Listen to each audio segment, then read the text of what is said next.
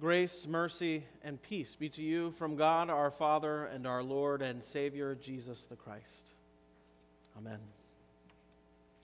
Have you ever been to a funeral for a loved one? I suspect each of you has. Maybe it was a spouse who passed away. Maybe it was a sibling. Maybe a dear friend, or even, unfortunately, a child. In each of those situations, grief and sorrow are naturally present, and they're naturally present in such force that they threaten to overwhelm your ability to understand the situation, to think clearly, to be able to notice many of the normal things you would.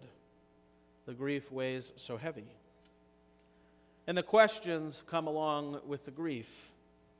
What does one do in the face of the indisputable reality of death? What words can be spoken that provide comfort or hope? You all have probably experienced the well-intentioned but fumbling remarks of those who care about you trying to find those very words. Words to help the hurt lessen a little, to fix the problem that death presents. But ultimately, we don't have those words. We don't have words on our own that bring hope and joy back into such a situation. God knows that. That is why Jesus came down to earth. He came to give us His words. See, during Lent, we've been focusing on our sinfulness, sorrow over that sin and the reality that it brings, and today we're confronted in our readings with the most visceral and overwhelming reality of sin, death. The great leveler, the thing we're all subject to, the thing that makes most of what we spend our time doing seem meaningless. Yet, even that is overcome by Jesus Christ, the Word made flesh. That is what we learn today in our reading. So to give you a little context for the reading, we have Mary, Martha, and Lazarus. And most of you probably know of Mary and Martha from the account in Luke chapter 10, where Jesus shows up and Martha's the busybody that's trying to do all of the proper stranger welcomes and the rituals that go along with that. And Mary decides to sit at the feet of Jesus and listen to what he has to say. And understandably, Martha's frustrated because the proper rituals need to be observed and all the things need to get done, and Mary is not helping at all. And so she complains to Jesus and says, Jesus, tell Mary to help me out. And Jesus says, Mary has chosen the better portion, and it's not going to be taken from her. Well, in John chapter 11, we meet their brother Lazarus. Now, he's described to Jesus by those who are sent to inform him that he is not well, that he's ill, that he is one whom Jesus loves. He whom you love, Jesus, is ill. So it's clear that Lazarus, even though he doesn't really appear in any of the text of Scripture outside of these two chapters, is a dear friend to Jesus. He's ill, and so as you would imagine, if you know a guy named Jesus who can do miraculous things, if somebody you love is ill, what are you going to do? You're going to reach out to Jesus for help. And so that's what they do. And after hearing the news, because the text tells us, because Jesus loves Mary and Martha and Lazarus, he sticks around in the area for a couple of days. And there's two reasons why he does that. One is, it explicitly says because he loves them, right? And we'll see what that plays out as soon. But also earlier when he's informed of Lazarus' illness, he says, the illness does not lead to death. It is for the glory of God, so that the Son of God may be glorified through it. So if you recall from our reading last week of the blind man who is healed, again we see this expression from Jesus that the reason that this malady of sin is present is so that God's mighty work can be revealed, so that glory can be given to God, and now here to the Son, to Jesus. But there's another important note to the context of the story, is that Jesus is now in a dangerous situation. Now, it doesn't seem like it when we just take this short section of verses, but just prior to this, at one of the high feasts, Jesus equates himself with the Father, and the reaction by the Jews, many of the Jews who are then again mentioned here in this text, is that they wish to stone Jesus. And then he questions them further about what he said that they wish to stone him, and then it says at the end of that text, they seek to arrest him, but he is able to escape. So Jesus has just fled from this place. He hears about Lazarus' illness, and because he loves them, he stays around in the area because he's going to go back. And you can see that he's going back to a place that isn't safe by the reaction his disciples have when he tells them, let's return to Judea. They're worried about his safety. If you look in verse 8 here, he says, the disciples said to him, Rabbi, the Jews were just now seeking to stone you, and are you going there again? And then, of course, he tries to explain to them he's going there for Lazarus because he's just sleeping, and the disciples don't really get what's going on. They think he's talking about Lazarus taking a nap. And so they're like, oh, he'll be fine. He'll just wake up. And then he says plainly that Lazarus has died. And then he says, and for your sake, I'm glad I wasn't there, so now that you can bear witness to the glory of God. Now we see this danger again present itself when Jesus does return, because when Martha hears that Jesus is returning to town, she goes out to meet him because she's afraid that if all the others see him, it's going to bring back the recent events. Jesus has enemies among the many who are mourning with Mary and Martha. But there's also another detail to take note of here that'll show up later, which is that Lazarus has been dead at this point for 4 days. And that's specifically mentioned because the typical rabbinic understanding of the day is that the spirit would linger around the body for 3 days after death, until the color of death would show in the face and then the spirit would leave. And so there's a sense for 3 days that the spirit could return to the body. So 4 days means you are completely dead. Not mostly dead, but completely dead. So it's making it clear that if Lazarus rises from the dead, it is God, it is the Son of God who does this. For he's at this point the only one who can. So Martha meets with Jesus and she says, if you were here, my brother wouldn't have died. And even now, if you ask God of anything, he will give it to you. Which is interesting because it seems like she's making a confession of faith about Jesus as the Messiah, but not quite. She still is viewing Jesus as a holy prophet, a holy teacher, whose prayers hold extra weight with God. She still hasn't quite identified with Jesus as God incarnate.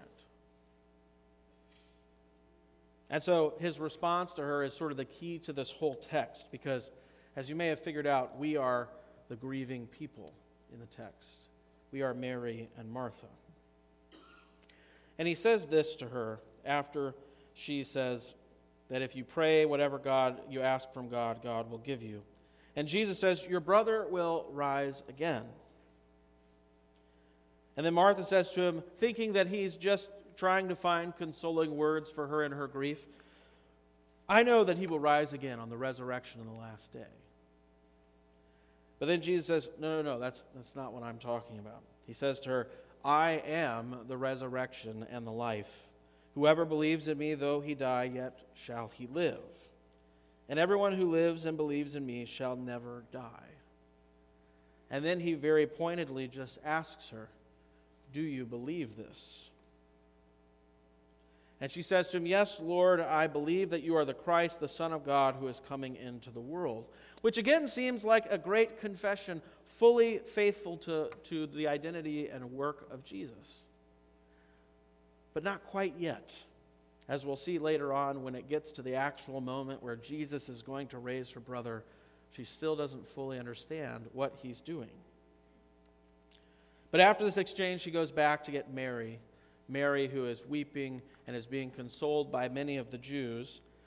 And as soon as she hears Jesus around, she goes immediately to see him. And all those who are around her notice her quick departure, and they follow her, thinking that she's gone to the tomb. And they're supposed to mourn with her. That's the way this would work.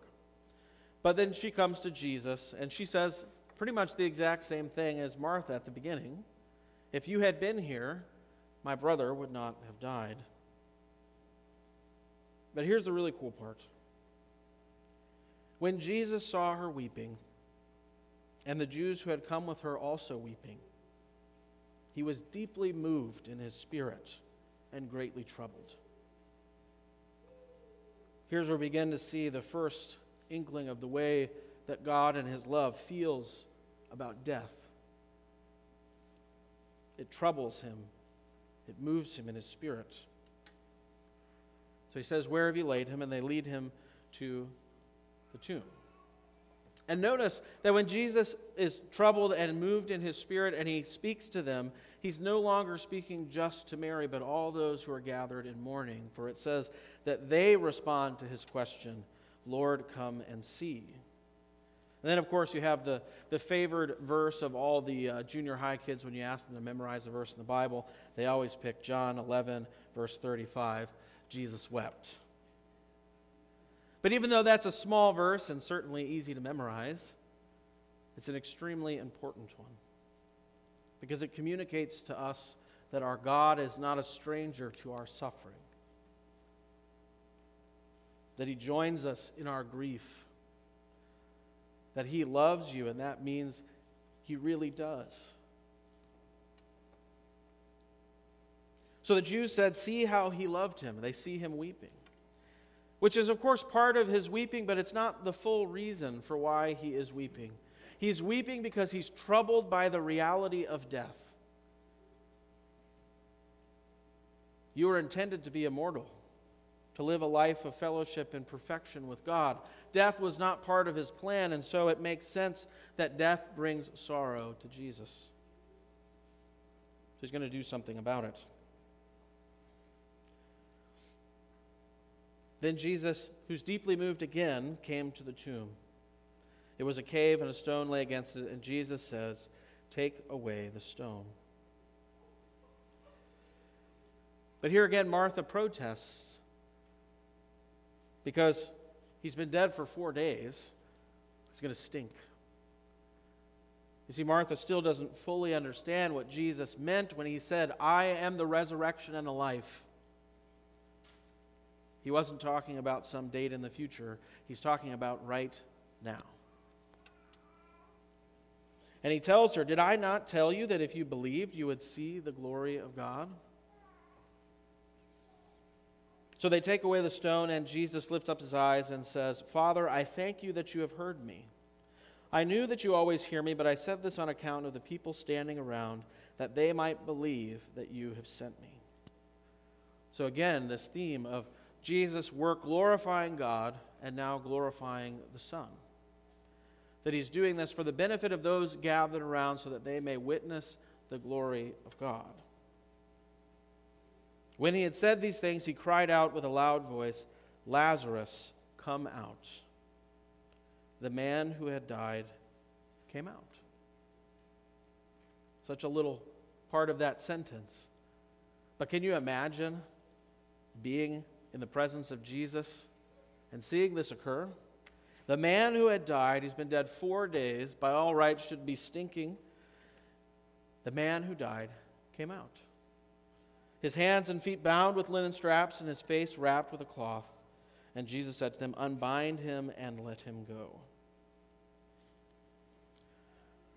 Dear friends in Christ, the peace of God has been absent from the world since the fall into sin in the Garden of Eden.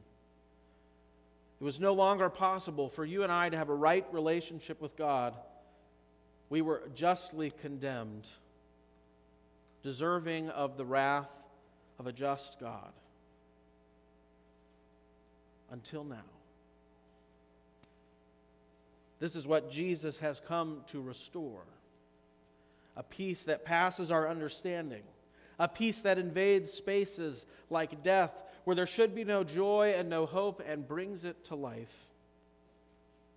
That's why he's here. This is our peace, a peace that is restored only by Jesus. We have no words to give, but he has victorious words, words that overawe even death, and that peace is restored. The mourning of those who love Lazarus is turned into joy. He's alive again. Well, let's go back to the funeral. Close your eyes. Think of a funeral you've been to. And the way you felt.